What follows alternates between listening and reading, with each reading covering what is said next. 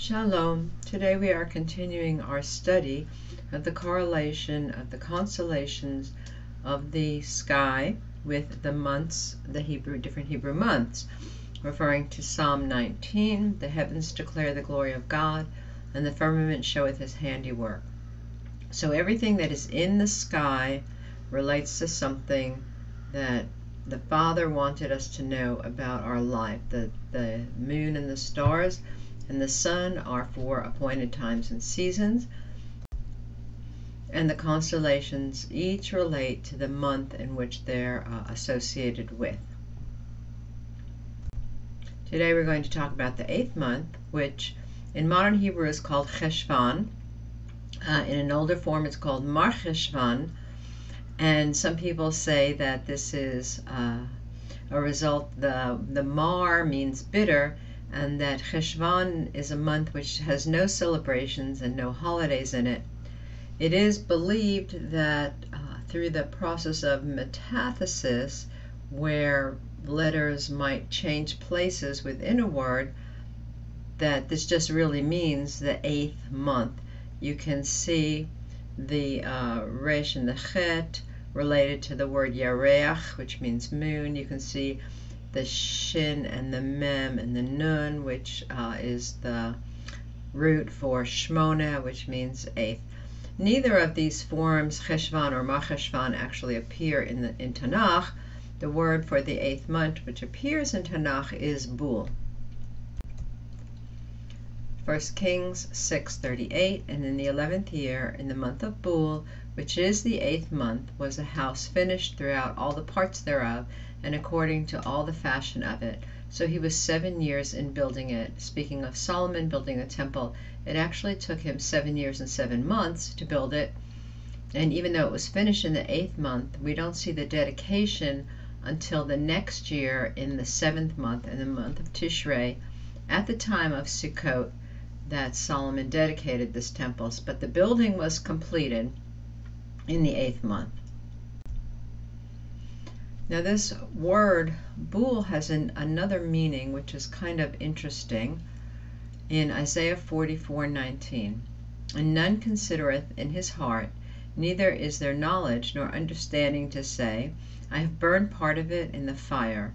Yea, also I have baked bread upon the coals thereof. I have roasted flesh and eaten it. And shall I make the residue thereof an abomination? Shall I fall down to the stock of a tree? So Isaiah is talking about people that are carving idols. Part of the tree they carve into an idol, and the other part of it they burn the fire to roast their food or to keep themselves warm. And he's saying this is very ironic. A part of the tree you're worshiping, and part of the tree you're just using to cook your food for daily need. How can you fall down and worship this part, which is translated here as stock, but the word is bul. Now we have an English word which is bole, B-O-L-E, which refers exactly to this part of the tree, so that is a cognate. It comes from the root yaval, yud beit lamed, which means to bring or to flow along, to carry along. Psalm 68:29. Because of thy temple at Jerusalem shall kings bring presents unto thee. Hosea 12:1. Ephraim feedeth on wind, and followeth after the east wind. He daily increaseth lies and desolation, and they do make a covenant with the Assyrians, and oil is carried into Egypt. So we can understand that the trunk, this part of the tree, carries the nutrients. They flow up to the leaves for the tree. So this is the idea of yaval, to carry along.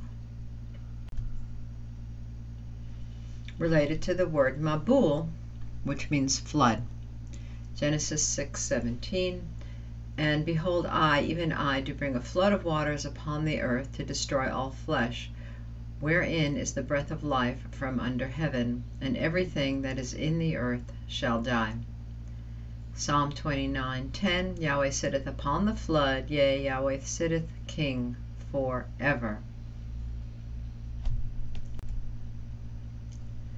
So some other things which have happened in the 8th month 1 Kings 12:32, and Jeroboam ordained a feast in the 8th month, on the 15th day of the month, like unto the feast that is in Judah, and he offered upon the altar. So did he in Bethel, sacrificing unto the calves that he had made. And he placed in Bethel the priests of the high places which he had made.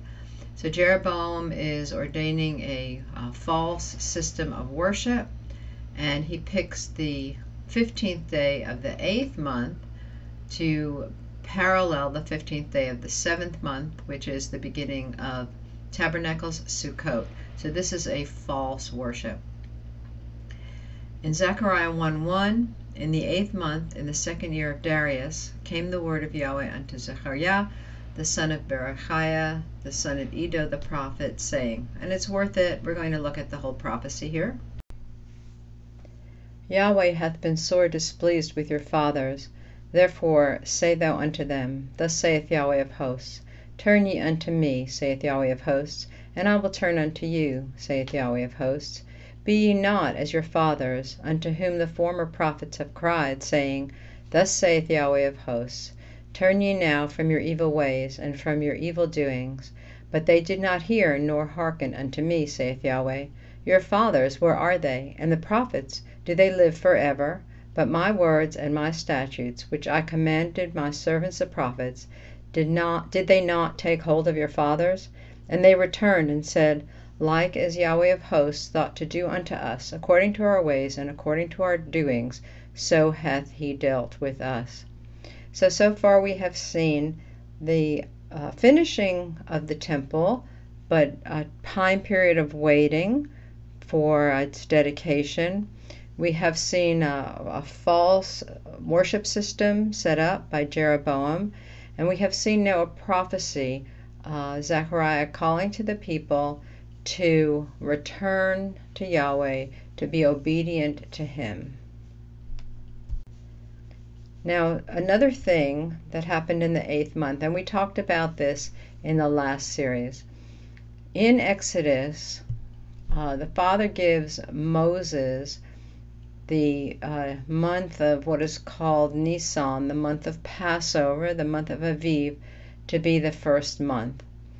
But it is thought that before that time, that actually the month which is currently the 7th month, the month called Tishrei, the month of trumpets and Sukkot, that was the first month. So if you count that as the first month, then you will find that the 2nd month of the new calendar is really the 8th month. And the rabbis believe that this is true about the flood, that it took place in this month of Kheshvan, the month of Bul, which is now called the 8th month. Genesis 7:11. In the 600th year of Noah's life, in the 2nd month, according to the new numbering, but according to the old numbering, the 8th month, the 17th day of the month, the same day were all the fountains of the great deep broken up, and the windows of heaven were opened. And in Genesis 8:14, and in the 2nd month, on the 7th and 20th day of the month, was the earth dried. So we have the beginning of the flood and the end of the flood taking place in this month, the month that we're talking about right now as the 8th month. So the rabbis have a way of thinking about the end of the previous month, the 7th month, the month of Tishrei, that they associate it with the verse, and Yaakov went on his way, meaning that now is the time to take all the light that we have accumulated during the previous month holidays and bring it into the world, into our regular, ordinary life. And that begins with this 8th month, the month of Kheshvan. So we see that they believe that the flood, the rabbis believe that the flood occurred during this month, and they liken it to a mikveh, which precedes the coming of Messiah. It is the 8th month, and that is considered to be by them the month of Messiah. The number 8, as you probably know, is the month of the extra, beyond the fulfillment of perfection in the 7th month, we have something extra that comes in the 8th month. And 8 is considered to be one of the numbers for Messiah. So they're maybe expecting that after all this purification signified by Yom Tru'ah and Yom HaKippurim and Sukkot, and also as shown by the purification, the mikvah of the flood of Noah's time, that after all this, that's an appropriate time for Messiah to come. Now the astronomical sign for the month of Kheshvan, for the 8th month, is Scorpio. And that might seem a little anomalous. Let's look into it. So the Hebrew word for scorpion is akrav, Deuteronomy 8:15, who led thee through the great and terrible wilderness, wherein were fiery serpents and scorpions and drought, where there was no water, who brought thee forth water out of the rock of flint. 1 Kings 12:11, and now, whereas my father did lade you with a heavy yoke, and I will add to your yoke, my father has chastised you with whips, but I will chastise you with scorpions. So the scorpion is always associated with something negative, with pain, with the desert, with evil. The second scripture there is from Rehoboam. Solomon's son made a foolish decision to try and rule with a heavier hand even than Solomon. So very clearly it has a negative and painful, perhaps, connotation. The word akrav comes from these two roots, ekev, which means heel. You know from the name of Yaakov, from Jacob's name, that he was considered to be the heel grabber. And from akar, which can mean lame, and it can also mean to uproot. So specifically, akar we see in Ecclesiastes 3:2, a time to be born and a time to die, a time to plant and a time to pluck up that which is planted. Now it has this one related root. The idea from the tree again is that the tree is rooted, but we see again associated with the month of Bul, where we looked at Bul as being the stock of the tree. Akar is translated in a similar manner in Leviticus 25:47. And if a sojourner or a stranger wax rich by thee, and thy brother that dwelleth by him wax poor, and sell himself unto the stranger or sojourner by thee, or to the stock of the stranger's family. In other words, he is going to be moving into the tree, if you will, by the root, coming to the center part of that tree as part of a stranger's family in an effort to get himself out of debt.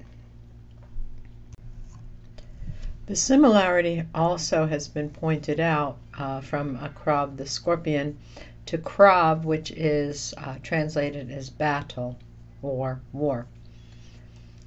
Psalm 55:21. The words of his mouth were smoother than butter, but war was in his heart. His words were softer than oil, yet were they drawn swords. Also in Zechariah 14:3. Then shall Yahweh go forth and fight against those nations as when he fought in the day of battle. You probably are familiar with the Israeli martial arts, which is called Krav Maga. The Krav is from this word, the battle. Maga has to do with touching, is contact, combat. We're going to see what this combat is in a moment. In Greek, of course, the name is Scorpios, and we see the same thing in Revelation 9:5, that they are evil and painful. A scorpion sting can kill a small child or maybe an older person, probably not an adult, but in any event, I'm sure it's painful. I'm happy never to have experienced one. Revelation 9:5. And to them it was given that they should not kill them, but that they should be tormented 5 months, and their torment was as the torment of a scorpion when he striketh a man, clearly not pleasant. Luke 10:19. Behold, I give unto you power to tread on serpents and scorpions, and over all the power of the enemy, and nothing shall by any means hurt you. And so now we come in to the full understanding of why Scorpio is going to be associated with the 8th month. In every picture of a full star map that you see, you will see a constellation called Ophiuchus, and that is a man. He is containing the snake, the serpents. There's a constellation called Serpent. We won't be discussing either of those because they're not on the ecliptic, but they are definitely part of this picture of Scorpio. Ophiuchus is always standing on the head of the scorpion. So there is this picture, the man, the person that controls the snake. I'm sure you get the picture. He is also stepping on the scorpion.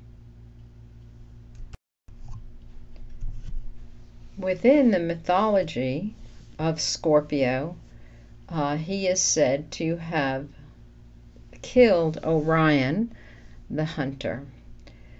So in this picture, we see the fulfillment of the prophecy in Genesis 3, that the seed of the woman shall bruise the head of the serpent. Yes, it's a serpent, but the picture is applicable. And the serpent, or in this case a scorpion, shall bruise the heel of what will be the Messiah. So in fact, we see in 1 Corinthians 15:52, in a moment, in the twinkling of an eye, at the last trump, for the trumpet shall sound, and the dead shall be raised incorruptible, and we shall be changed. When is the last trump? The last trump is at the closing of the services in Yom HaKippurim. There's a service called Ne'ilah. It means the closing of the gates. And at this time, the judgment is pictures that the judgment is being finished, possibly sealed or enacted into the end of the month. But at the end of the 7th month, we see the last trump. Continuing in 1 Corinthians 15:54, so when this corruptible shall have put on incorruption, and this mortal shall have put on immortality, then shall be brought to pass the saying that is written, death is swallowed up in victory. O death, where is thy sting? Where is the scorpion? He is under the heel of Messiah. O grave, where is thy victory? The last enemy, death, is abolished. So we have this 8th month, and there's a picture of the gathering of the fruit of the 7th month, and then the people in the 8th month going out and taking the fruit, the light of the word, the good word, into the world. It is the month of Messiah, when he comes and puts an end to the sting of death and the victory of the grave. We wish you a happy Kheshvan, a happy 8th month. Pray that your time in the Lord will be fruitful until he returns. Tasim et ha'inayim al hashamayim. Keep your eye on the sky. Your redemption draweth nigh. Shalom.